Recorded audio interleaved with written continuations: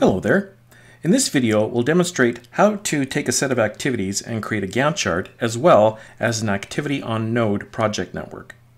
This problem corresponds to exercises 3.8 and 3.9 in your textbook. So the data for our problem has the city of Lethbridge deciding to build a garden and picnic area.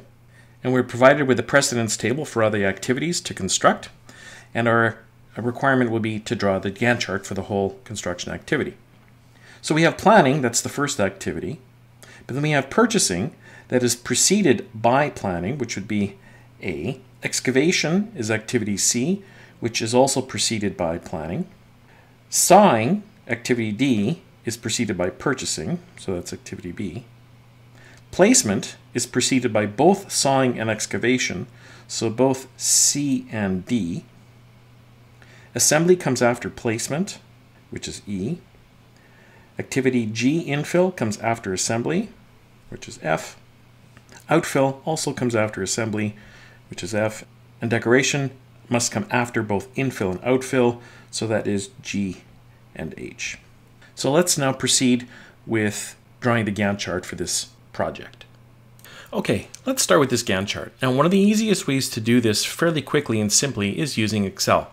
So what I've done is I've pre-created a table that includes all the activities from planning through to decoration, labeled A through I, and then use my column widths to set the cell widths to be smaller. That way, instead of having very wide cells, you can have square-shaped cells. What I also did is I set the scale for time, which in this question is in hours, for each single block to represent 10 hours. So we'll start with activity A, planning.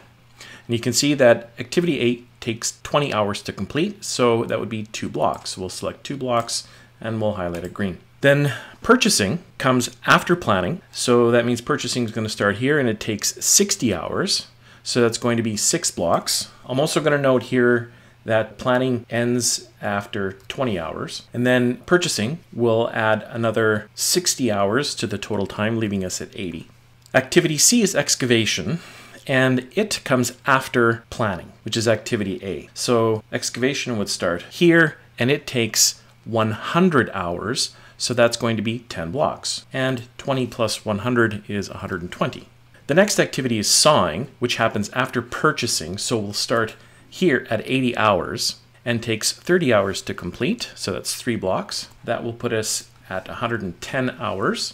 Placement takes place after both sawing and excavation, which is C and D, but because C takes the longest, placement cannot start until the 120 hour mark. It takes 20 hours, so 2 blocks, which puts us now at 140 hours.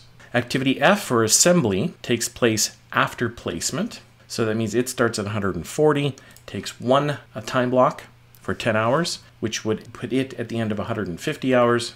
Activity G is infill. It takes place after assembly, so it will begin at the 150 hour mark and take 20 hours to complete. So that puts us at 170 hours. Activity H, outfill, also happens after assembly. It takes 10 hours, so that would put us at 160 hours. And then the last activity, decoration, takes place after infill and outfill, but infill is the longest predecessor, so decoration cannot start until infill is complete, and it takes 30 hours or 3 blocks, and that brings us to 200 hours.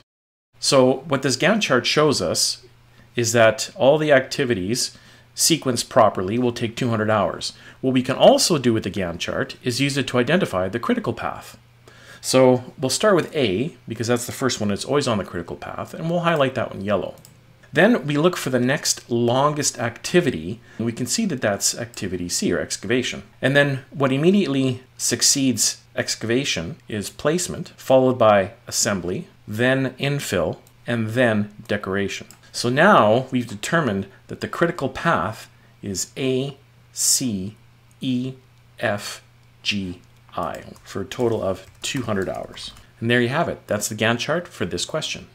Okay, so now I've gone and placed our completed Gantt chart into our question space here, and our next requirement, which refers to question 3.9 and is based on the table in 3.8, we want to draw the activity on node network for the construction activity. So what I've done in advance is created some activity nodes for A through I along with their times. Now let's go ahead and let's draw the AON map. We know we start with activity A, and then activity B comes immediately after activity A, and activity C also comes after activity A. So we can put it about there. And if we want, we can make A kind of centered with those. There's no right or wrong way to draw these diagrams, just whatever looks the best. Activity D comes after activity B. Activity E comes after activity C, so we can put that over here.